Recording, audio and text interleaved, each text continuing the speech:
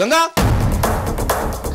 கங்கா அண்ணே கங்கா வாங்க அண்ணே உட்காருங்க. டேய் நான் உட்கார்ந்து விருந்து சாப்பிடுறதுக்குலாம் வரல. கங்காவை கூப்பிடு. ஏன் இப்படி பேசுறீங்க? எங்க மேல உங்களுக்கு என்ன கோவம்? உனக்கு விளக்கெல்லாம் கொடுத்துட்டு இருக்க முடியாது. போய் கங்காவை கூப்பிடு.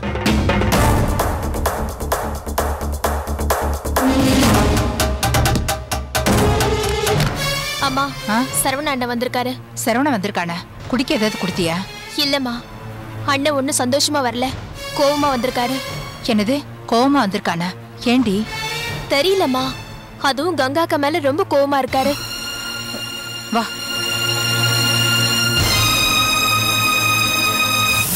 என்ன சரவணா நின்னுட்டு இருக்க? வந்து உட்காரு. இது பாருங்க, திரும்ப திரும்ப என்ன கோவம் முட்டாதீங்க. கங்காவை கூப்பிடுங்க. அவகிட்ட 4 வார்த்தை நல்லா கேட்கணும். என்னப்பா இப்படி பேசுற? எப்பவும் வராத புள்ள வந்திருக்க. நீ வந்திருக்கன்னு தங்கச்சிங்க சந்தோஷமா இருக்காங்க. கங்கா மேல உனக்கு என்ன கோவம்? என்ன கோவமா? இன்னைக்கு என் வாழ்க்கை கெட்டு போனதுக்கு கங்கா தான் காரணம். என்ன தம்பி பெரிய வார்த்தைலாம் பேசுற? கங்கா எப்படி உன் வாழ்க்கையை கெடுக்க முடியும்? நாங்க யார் வாழ்க்கையும் கெடுத்ததில்லை.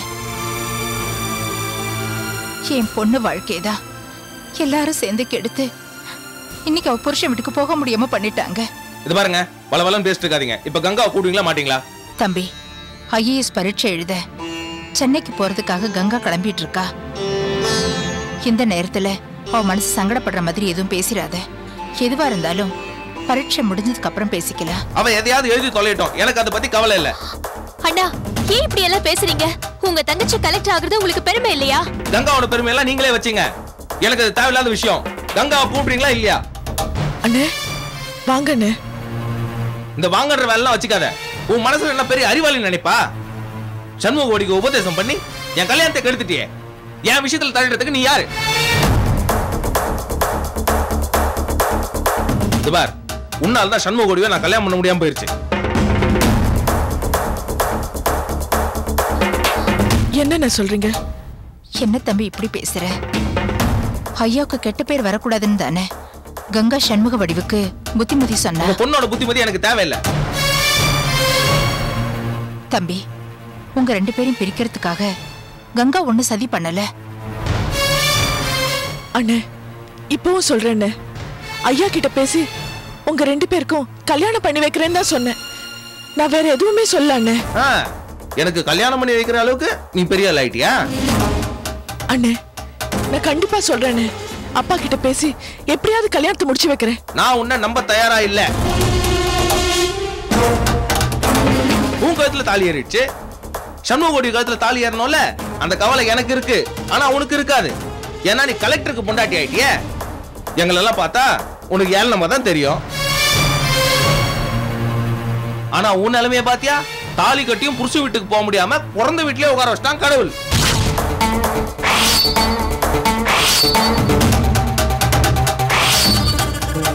எதனால உனக்கு இந்த கதி? வாழணும்னு ஆசையோடு இருந்த எங்களை கல்யாணம் பண்ணிக்க முடியாம பிரிச்ச பார். அதுக்குதான் இந்த தண்டனை. இப்படியே கடந்து நொந்து போ.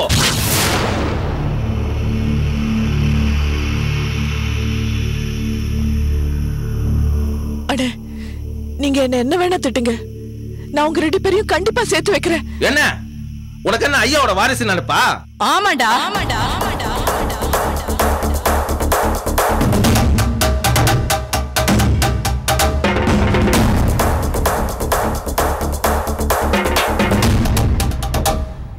டேய், கங்கா தாண்டா ஐயாவோட வாரிசு. நீ எல்லாம் உதவாக்கறடா. டேய், கங்காவை திட்டுறதுக்கு நீ யாருடா? கல்யாணத்துல ஐயாவை தலகுனிய வைக்க பாத்தியடா. மத்தவங்க காரி துப்பறதுக்கு முன்னாடி ஐயாவோட மானத்தை கங்கா தாண்டா காப்பாத்திருக்கா. பெத்த அப்பாவே மதிக்காம கல்யாணத்தன்னைக்கே ஓட பாத்திருக்க. உன்னை என் பையன்னு சொல்லிக்கவே வெக்கமா இருக்குடா.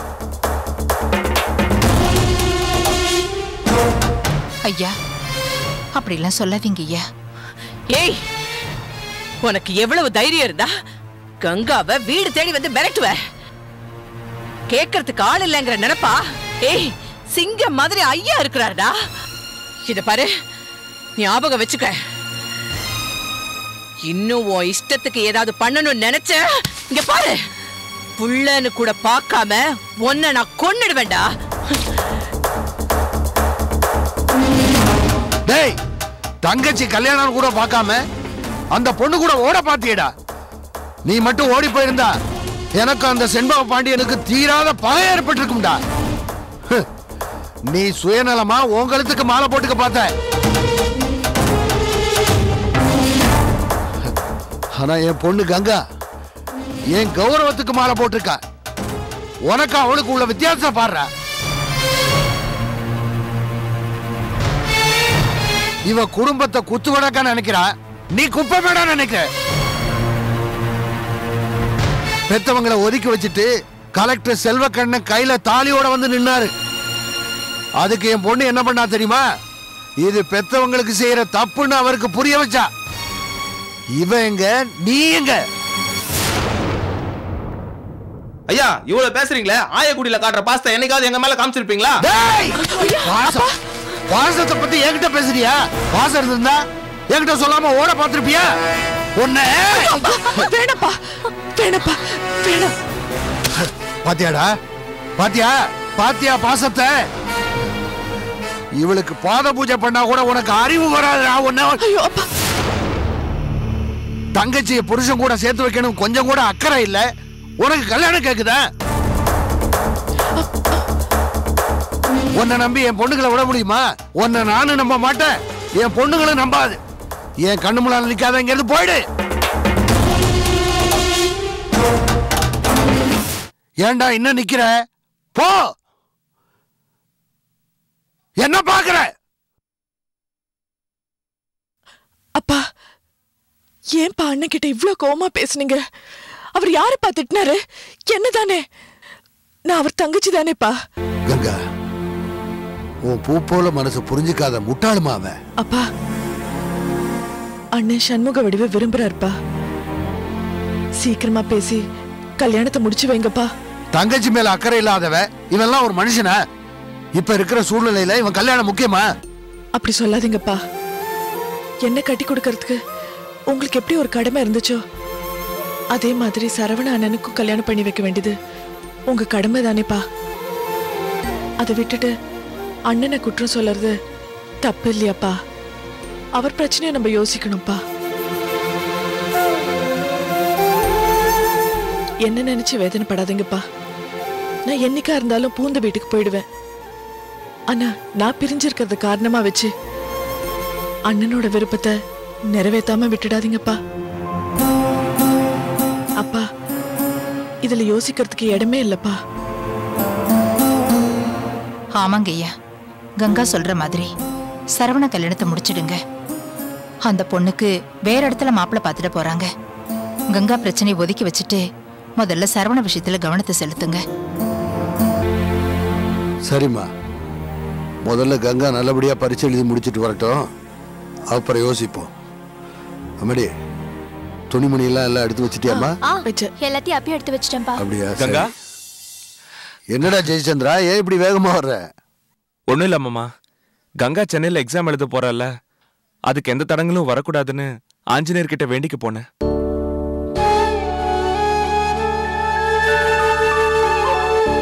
இன்னைக்கு ஹனுமான் ஜெயந்தி, ரொம்ப விசேஷமான நாள்.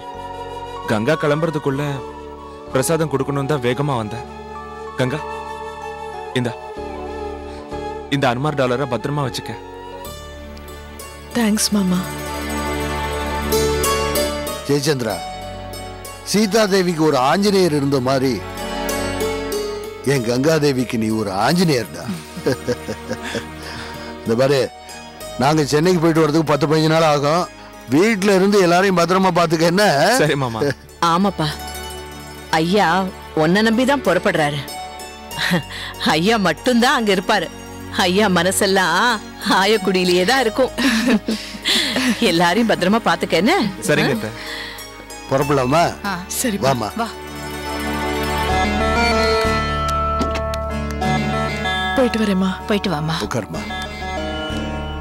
ஆச்சே அந்த பக்கம் வந்து ஏறு.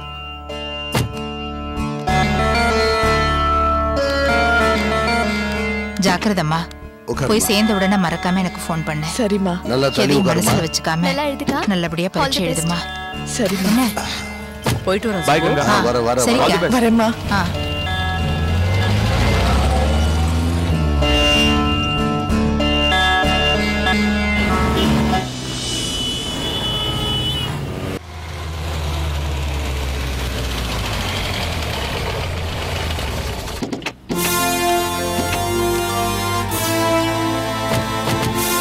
கங்கா வாமா.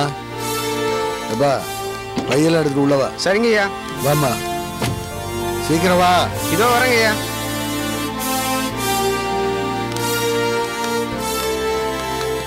வணக்கம் ஐயா. வணக்கம். வணக்கம்மா. வணக்கம்.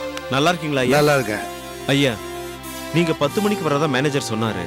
அதான் நானே உங்களுக்காக காத்துக்கிட்டு இருக்கேன். ரொம்ப சந்தோஷம். நீ எப்படி இருக்க? குடும்பத்துல எல்லாரும் எப்படி இருக்காங்க? எல்லாரும் நல்லா இருக்காங்க ஐயா.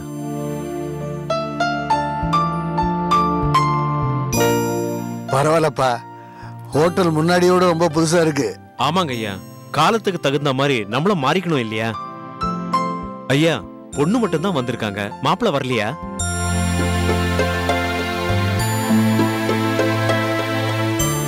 பொண்ணு ஐஏஎஸ் பரீட்சை எழுதுறதுக்காக வந்திருக்கா. ஓ, அதான் மாப்பிள்ள கூட வரலையா? ஐயா, பத்திரிக்கை வச்ச உங்க பொண்ணு கல்யாணத்துக்கு என்னால வர முடியாம போயிடுச்சு. அமெரிக்கால கட்டி கொடுத்த பொண்ணுக்கு தலைப்பிரசவம். அதான் நானும் என் மனைவி அங்க போயிட்டோம். வரலன்னு தப்பா எடுத்துக்காதீங்க. பரவாயில்லப்பா. அதனால என்ன இப்போ? ஐயா, நீங்க 30 வருஷமா வழக்கமா தங்குற அதே ரூம் தான். என்ன கொஞ்சம் புதுசு பண்ணி வச்சிருக்கேன், அவ்வளவுதான். ரொம்ப சந்தோஷம்ப்பா. ஐயா, அடுத்த தடவை நீங்க இங்க வரும்போது மாப்பிள்ளைய அவசியம் கூட்டிட்டு வரணும். முருகா, இங்க வா. சார், இதெல்லாம் வாங்கிட்டு போய் ஐயா ரூம்ல வை. Okay sir. வாமா. நீங்க வாங்க போங்க சார். ஐயா. வானாச்சு.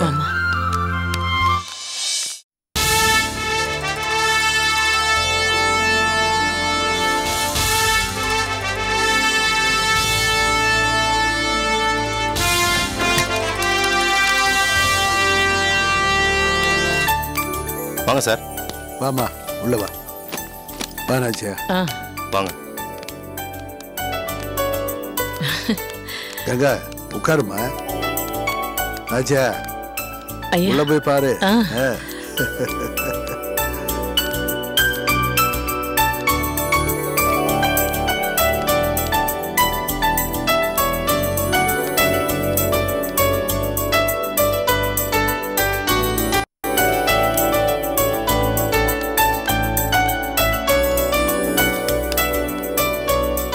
என்ன ரூம் எல்லாம் நல்லா இருக்கா? நல்லா இருக்குங்கய்யா. உட்காருமா. பரவாயில்லங்கம்மா.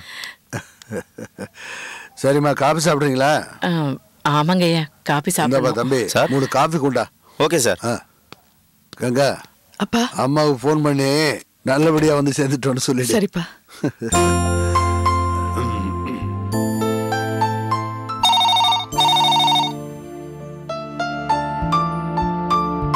ஹலோ மாமா, நான் கங்கா பேசுறேன். சொல்லு கங்கா. அம்மாலாம் எங்க? அம்மாவும் சாரும் கோயிலுக்கு போயிருக்காங்க கங்கா. என்ன விஷயம்? இல்ல மாமா, நாங்க நல்லபடியா வந்து சேர்ந்துட்டோம். அம்மா வந்தா சொல்லிடுங்க. சரி கங்கா. கங்கா, முக்கியமான விஷயம். சொல்லுங்க மாமா. நாச்சியாரத்தை அடிக்கடி தலை சுத்துதுன்னு சொல்லிட்டு இருப்பாங்க. சென்னையில இருக்கீங்கல்ல, ஒரு நல்ல டாக்டர் கிட்ட அவங்களை கூட்டிட்டு போங்க. சரிங்க மாமா. யாருமா? ஜெயச்சந்திரன் பேசினானா? ஆமாப்பா, அம்மாவும் தங்கச்சிங்களும் கோவிலுக்கு போயிருக்காங்களாம். அப்பா, மாமா ஒரு விஷயம் சொன்னாரு. என்னம்மா? பெரியம்மாக்கு அடிக்கடி தலை சுத்துறதா. டாக்டர் கிட்ட கொண்டு போய் காமிக்க சொன்னாரு. அவன் கிடக்குறாமா. இப்போ எனக்கு என்ன பண்ணுது? டாக்டர்லாம் ஒண்ணும் வேணாம். என்ன பெரியம்மா, மயக்கம் வருதுன்னு சொல்றீங்களாமே? ஐயோ, அதெல்லாம் ஒண்ணும் இல்லம்மா. ஆமாம்மா, நானும் மறந்தே போயிட்டேன். ஜெயச்சந்திரன் நல்ல வேளை ஞாபகப்படுத்தினா. இன்னைக்கே டாக்டர்கிட்ட கூட்டிட்டு போயிட்டு வந்துருவோம். நான் நல்லா தானே இருக்கேன். டாக்டர் கிட்ட எதுக்கு போகணும்? காசுக்கு பிடிச்ச கேடா? என்ன பெரியம்மா சொல்றீங்க? அது ஒண்ணு இல்லம்மா, டாக்டர்னாலே பெரியம்மாவுக்கு பயம். எங்க ஊசி ஈசி போட்டுருவாங்களோன்னு.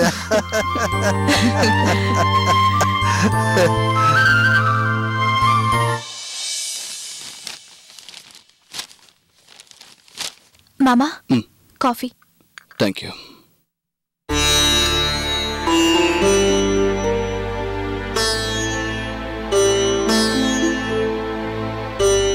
என்ன மணிமேகலை? மாமா மறுபடியும் சொல்றேன்னு என்ன திட்டாதீங்க. என்ன விஷயம்? அன்னைக்கு அந்த போக்காரம்மா சொன்னது என் மனசுக்குள்ள அந்த அம்மனே வந்து சொன்ன மாதிரி இருக்கு. அந்த அம்மா சொன்னபடி அன்னைக்கே செஞ்சிருக்கலாம். நீங்க தான் அம்மாவை சரி பண்ணாம அம்மனை வேண்டதுல எந்த பிரயோஜனமும் இல்லைன்னு சொல்லிட்டீங்க. எனக்காகவாது நீங்க கங்காவை கூட்டிட்டு போய் தாலி செஞ்சு போடுங்க மாமா. ஏன் மாமா தயங்குறீங்க? பொண்டாட்டிய புருஷன் கோயிலுக்கு வர சொல்றது ஒன்னும் தப்பில்ல மாமா. போன் பண்ணி பேசுங்க மாமா.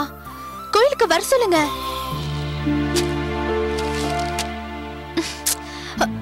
மாமா கீந்தாங்க, போன் பண்ணி பேசுங்க. மாமா எனக்காகவாது பேசுங்க மாமா. சரி மணிமேகலை, உனக்காக நான் போன் பண்றேன்.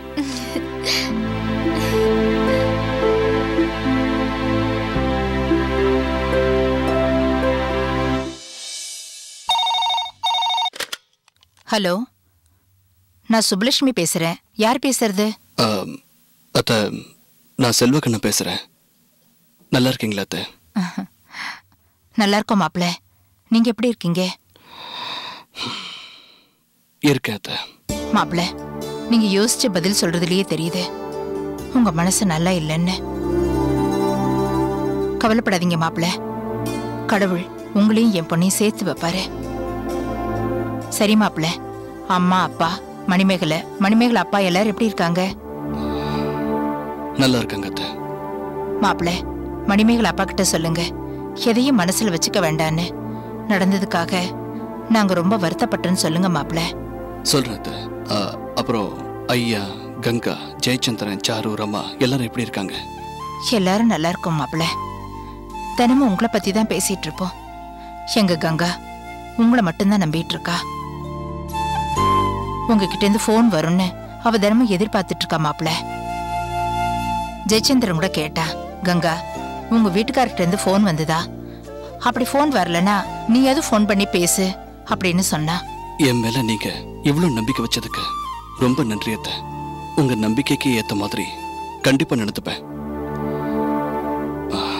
இது வரைக்கும் நான் போன் பண்ணி பேசாம இருந்ததுக்கு மன்னிப்பு கேட்டுக்கிறேன். அப்படி எல்லாம் சொல்லாதீங்க மாப்பிள்ள. உங்களை தப்பு சொல்றதுக்காக நான் அப்படி சொல்லல. இருக்கட்டும் அத்தை.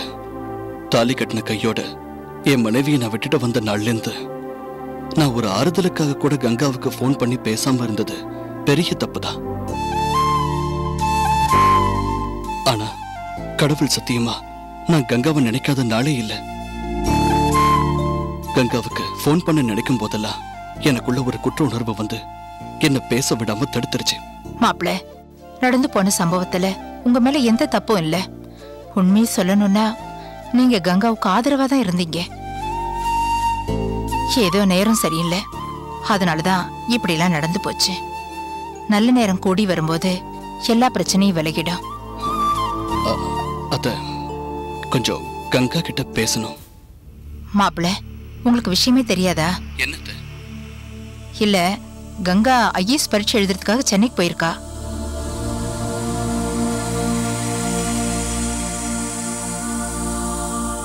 கூட ஐயாவும் நாச்சியர் அக்காவும் போயிருக்காங்க. மாப்பிள்ள, உங்க அம்மா கிட்ட போன் பண்ணி சொன்னமே.